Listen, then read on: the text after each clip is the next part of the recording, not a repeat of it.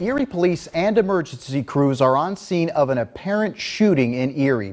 It's breaking news tonight at 10 o'clock. The calls came out for a gunshot victim in the 1200 block of German Street shortly before 9:30 tonight. According to the Erie County 911 Center, 2 people were shot. One was taken to the hospital. The other was getting treated on scene by Emergicare. There's no word yet on the severity of any of the injuries at this time. The investigation is ongoing, and we will have more details as they become available.